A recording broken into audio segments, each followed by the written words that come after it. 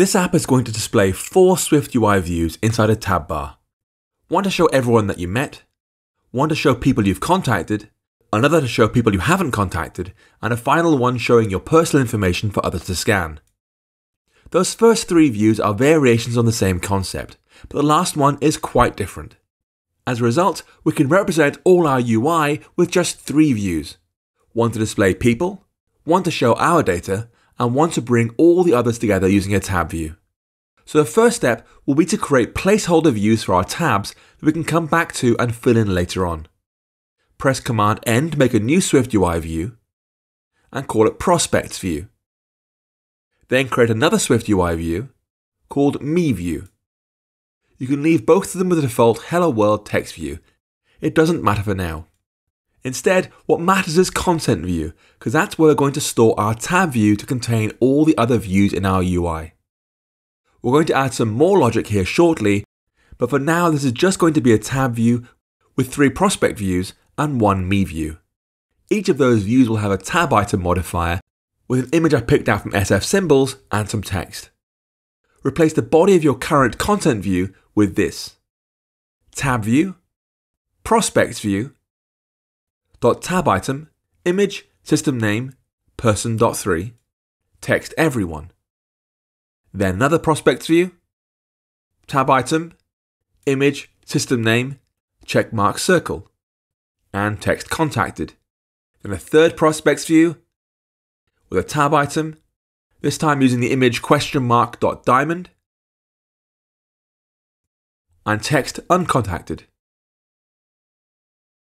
And then Me view with a tab item, an image being person.crop.square, and the text Me. If you run the app now, you'll see a neat tab bar across the bottom of the screen, allowing us to tap through each of our 4 views. Now obviously creating 3 versions of Prospect View will be weird in practice because they'll just be identical. But we can fix that by customizing each view. Remember, we want the first one to show every person you've met, the second one to show people you've contacted, and a third to show people you haven't contacted. And we can represent that with an enum plus a property on Prospects View. So add this enum inside Prospects View now. Enum filter type, case none, contacted, uncontacted. Now we can use that to allow each instance of Prospects View to be slightly different by giving it a new property. Let filter type.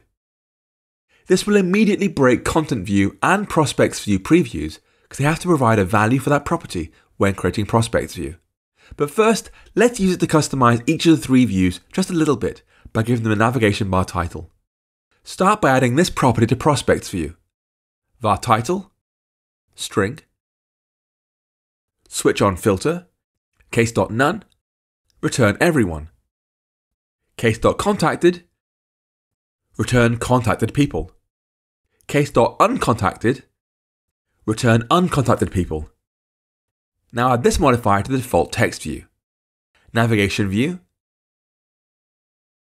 .navigation bar title, title.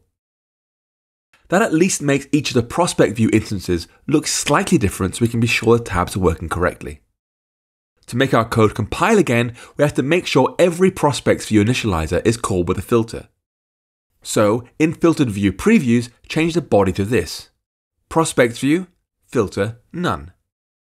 Then change the 3 Prospects View instances in Content View so they have filter none, filter contacted,